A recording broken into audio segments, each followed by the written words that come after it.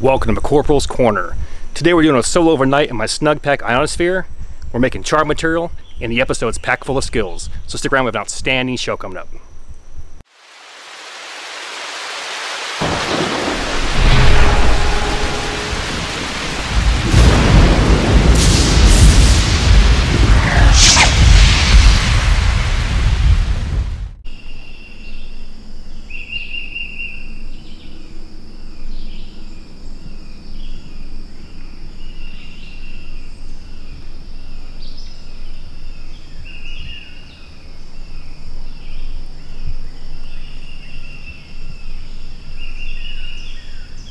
That time again. Time for another solo overnight in the woods. Check this out. I'm out here in this location. Last week we came out here and we shot azimuths and bearings, learned how to use a compass, and we naved to a secret spot where we did stealth camping. Now if you haven't seen that video, click on the icon at the top of the screen or simply YouTube search Corporal's Corner stealth camping. Check out that video, it's outstanding. Now, how is that relevant? I'm going to the same spot today. I fell in love with that area. These woods are just phenomenal, it's a beautiful place. And it's loaded with resources. Let's get out here, walk around, look for resources for our next fire, look for resources and materials for fire making, and maybe some primitive trapping. We'll do all this first and then set up our camp last. Let's get to it.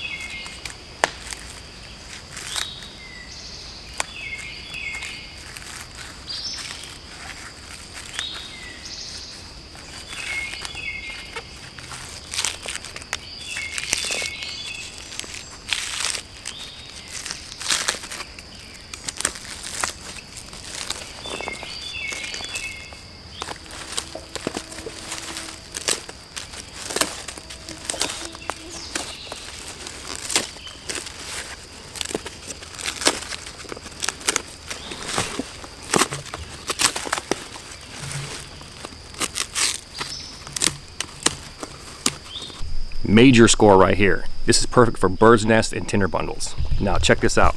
Tip and trick number one, how to identify fire making materials in the woods. I'm standing next to an aspen and it's dead. It's been dead for a while.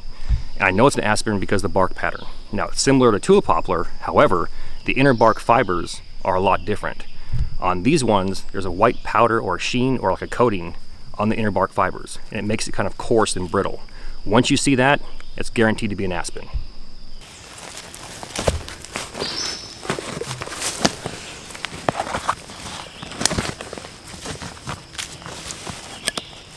Okay, so like I already mentioned, this place is loaded with resources. I took a couple steps, I looked down, and I saw something called punkwood or punky wood. Now, that got me thinking. Something that most YouTubers are guilty of, including myself, is that we never talk about our next fire. We just assume that we're out there survivaling. By day 3, we're rescued, we're riding off in the sunset, and we're home just in time for beer and pizza. But that could be farthest from the truth, okay? So day 3 could blur into day 4, day 5, day 30. Are you still using that Bic lighter? Are you still using that ferro rod? Did you lose your ferro rod? Have you taken the necessary steps to keep that fire going for 30, 40 days? So in order to alleviate that stress or that anguish, we can make something called char material or even char cloth. In this case, it's going to be char material. So tip and trick number 2, how to identify punkwood.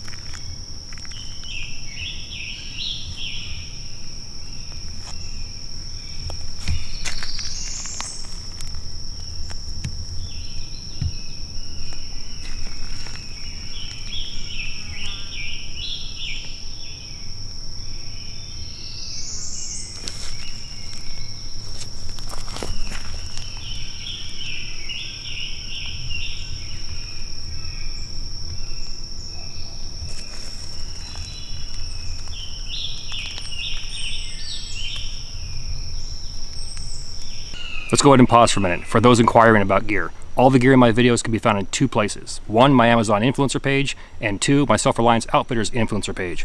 Both links are inside my description box. All right, check it out. Today's theme is going to be Snugpack.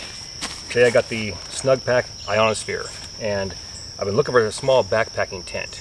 So I thought maybe I'm looking at this the wrong way. Let's look for a backpacking bivvy. So this right here is under 3 pounds, which is perfect for me for a backpacking tent or a backpacking bivvy. And it will fit one person plus their gear. Hence the solo overnighter in the woods. Let's get this bad boy up and check it out.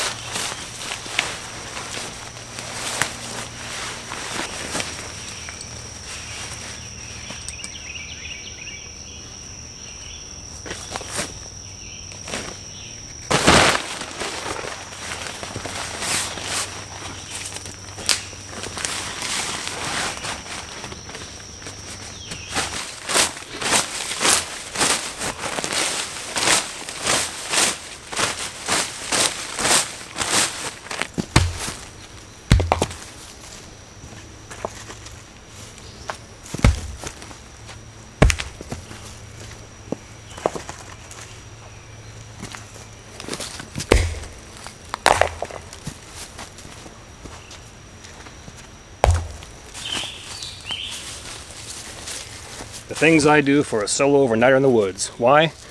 Because I love you.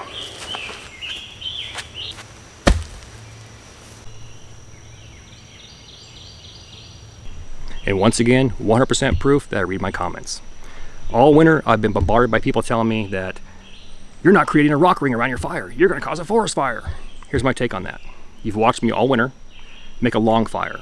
A fire that's 3 to 5 feet in length. 2 feet behind that, we have a windscreen. A series of stacked logs 3 to 4 feet in height. What we're doing there is we're blocking the wind. There's a one-sided windscreen and a 3-sided windscreen. We're blocking the wind from blowing those large coals around that could move into the woods and cause a fire. It does nothing for the flame column that comes off, waves around because of the wind, goes over towards those trees or over towards that dry grass. It also does nothing for the little embers that flicker off up into the air, 20 feet up in the air, and blow across into the dry pines out there in the distance. A fire ring is the exact same idea. It will contain the large coals from being blown around. It also does nothing for the flame column that dances or the embers that go up and lick the top of the trees.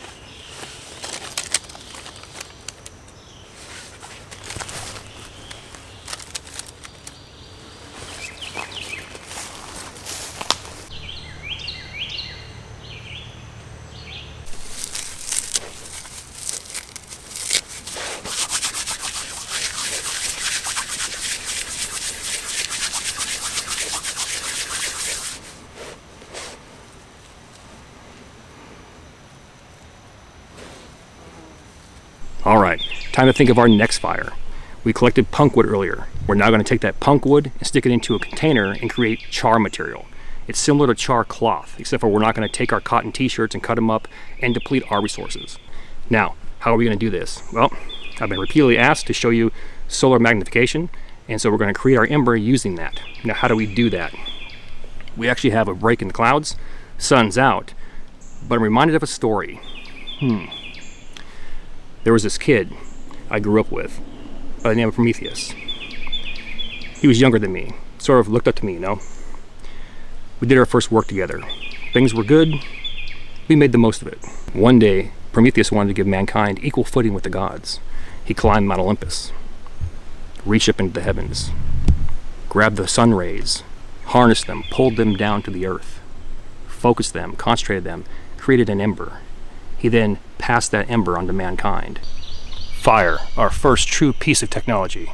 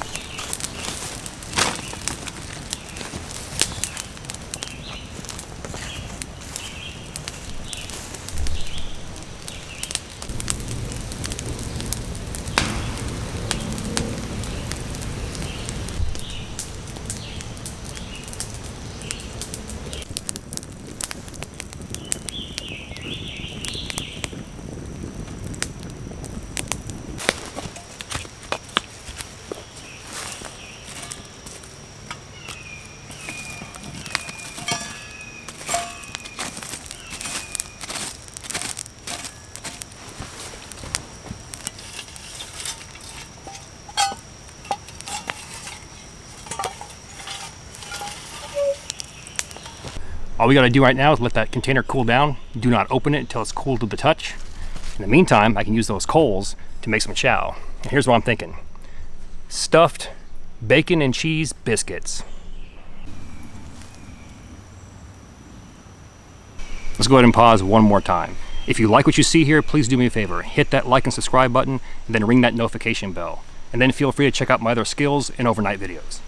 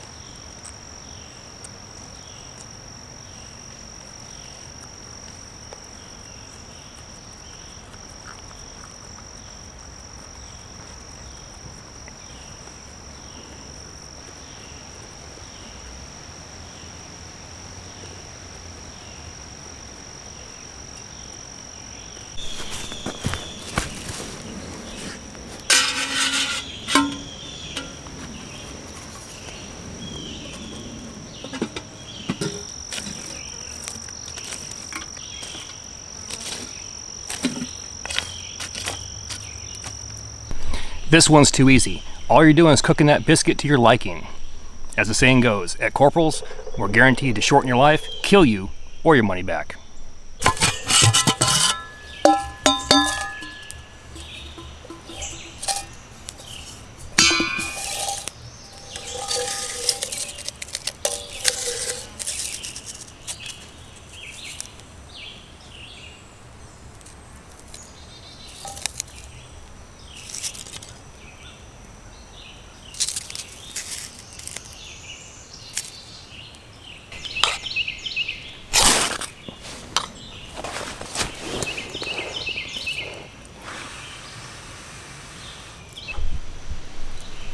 So that took almost nothing, and you can see the size of this ember.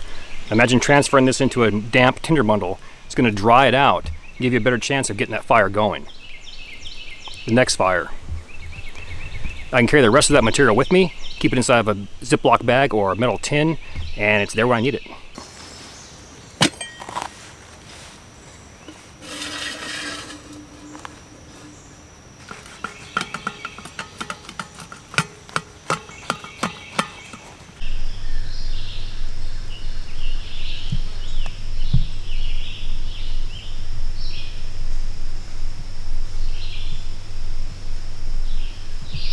This is outstanding. Truth be told, I ate one walking from over there to here because I just couldn't resist. Stuffed bacon and cheese biscuits. Light and fluffy, buttery taste. Oh man. Perfect amount of bacon and cheese. It didn't burst out the side. What can I say? Perfection. Oh. Imagine this, if you will. Syrup for dipping sauce. If I only had about 15 more of these, tell you what. Catch you in a minute.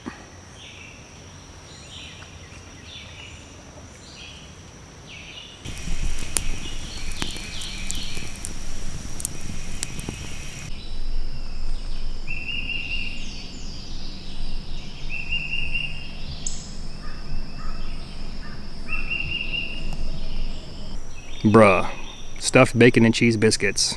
Who could ask for anything more? And like I said, I wish I had about 15 more of those babies.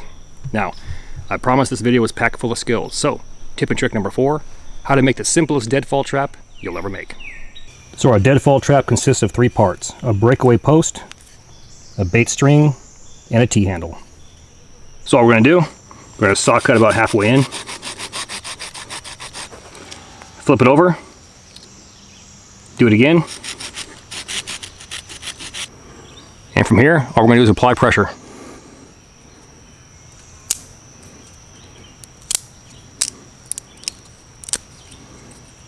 Next step, round the bottoms off.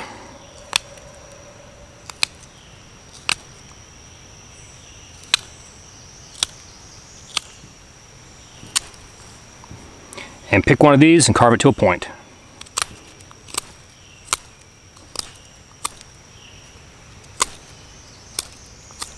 Last but not least, all we're going to do is we're going to go ahead and take some bank line and tie a jam knot or arbor knot around that point. Go about 18 inches out and then tie it to a T-handle.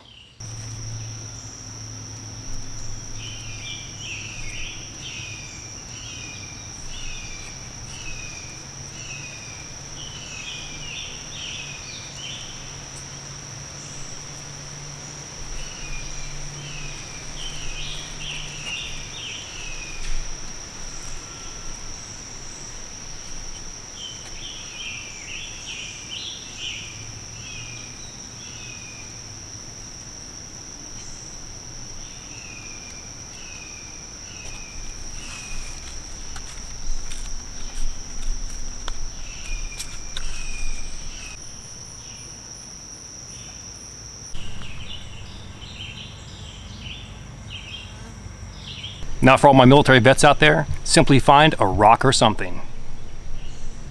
Place the T-handle down. Put your rock or something against that T-handle.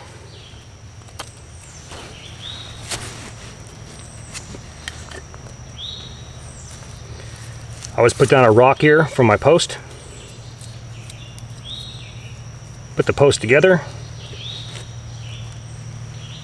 and then lean your deadfall against that post, keeping that bait string nice and tight.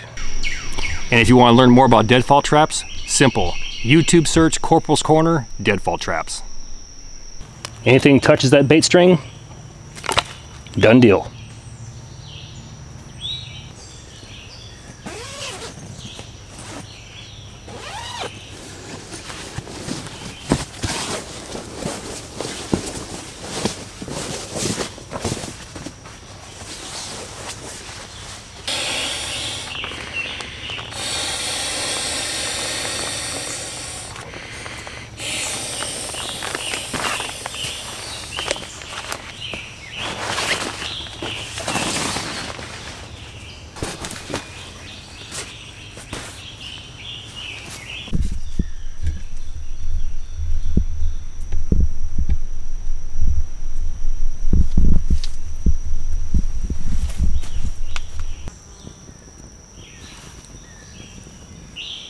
That's what I'm talking about.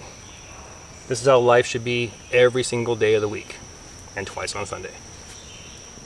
First order of business. My channel of the week, or channels of the week. The first one I want to talk about, I talked about him a couple weeks ago.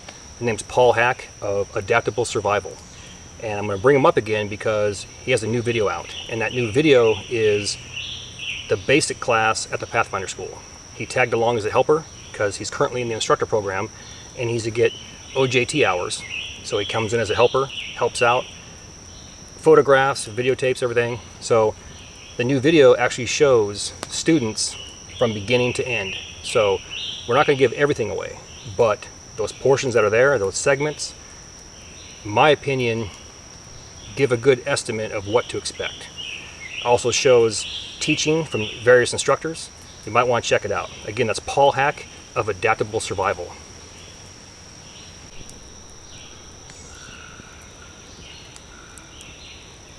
Now the next one I want to talk about really quick, I brought him up a couple weeks ago as well. That's Andrew Heath of Drew's Adventures. Now there's still some kind of miscommunication of which channel's his. So go ahead and look at the icon at the top of the screen. Look at that picture. And that's his symbol, that's his logo. Look for that and it'll take you right to his videos. He has skills videos and overnighters. He's also an instructor at the Pathfinder School. So check him out. He's something new that's hitting the scene and he has potential. Stuffed bacon and cheese biscuits, baby. Tell you what. So real quick while we're sitting here, you see that smoke over there. I'm always asked, well, what do I do about mosquitoes? Well, you can spray permethrin all over your clothes. Some people are triggered by that, say, well, it's poison. Well, an old school thing is the smoke. Campfire smoke is actually a deterrent for mosquitoes. So you can stand in front of that, get in front of it, immerse your clothes in that, let it smoke and smolder for a little bit, and believe it or not, it keeps the bugs away, or keeps them at bay. So there you go. Last thing I want to say real quick is a thank you to all my subs, all my old subs for sticking around, all my new subs. Hold on and buckle up because you're in for a hell of a ride. New things on the horizon.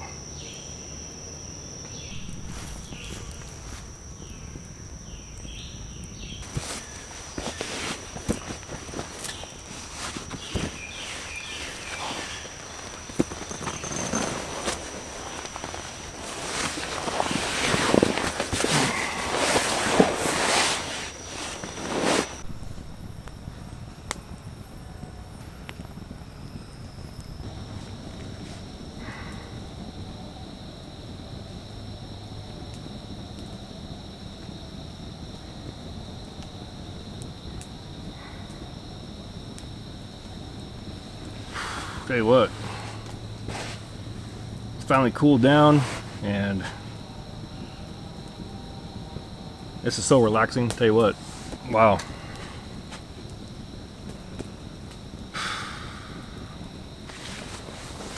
Livin', L-I-V-I-N.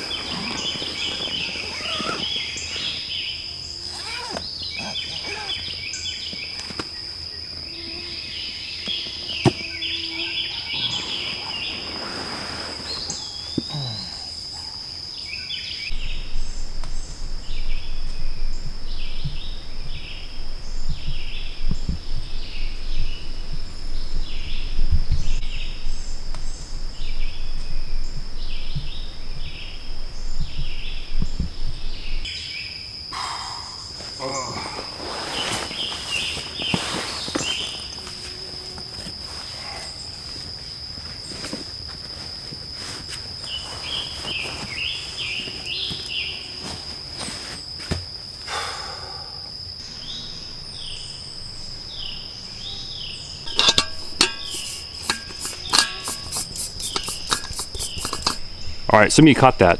You saw that I switched back over to my Primus stove. Now I've had this Primus stove for about 7 or 8 years. And here's why I switched back. If you look at the Coleman compared to the Primus, they're both the same height. However, the burner's bigger. And I noticed that trying to boil water, it actually boils a lot faster. There's also 4 points of contact on here. And putting skillets on here or nesting cups on the Coleman, they kind of wobble like this. This one's a lot more stable.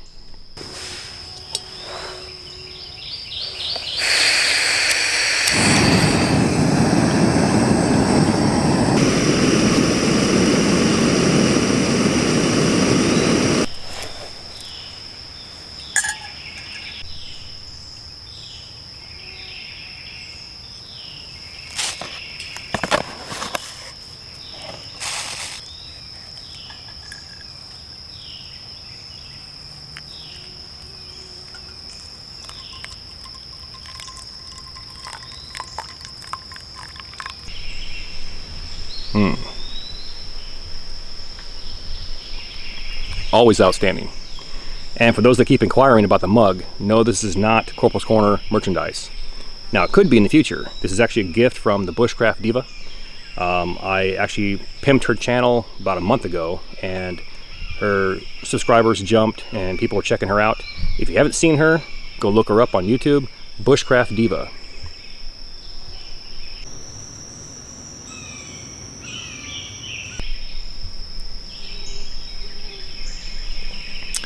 Let's go ahead and talk about the Snugpack Ionosphere. Time will tell. Am I happy with it? Right now, yes. It didn't rain last night, so I don't know. But right now we're looking at 30 inches wide, 104 inches in length. It's got a waterproof bathtub on it with tape seams. Overall, it's a mesh bivvy with a waterproof rainfly, and it weighs about 3 pounds. So, does it fit my criteria? Yes. Will I use it again? Hell yes. And the Snugpack blankie, in my opinion, is basically a glorified poncho liner. Compared to the Helicon's got a lot more uses. Turns into a lightweight sleeping bag, poncho, hammock underquilt, and a blanket. So you try and compare the two. Helicon first time every time, but nothing wrong with Snugpack.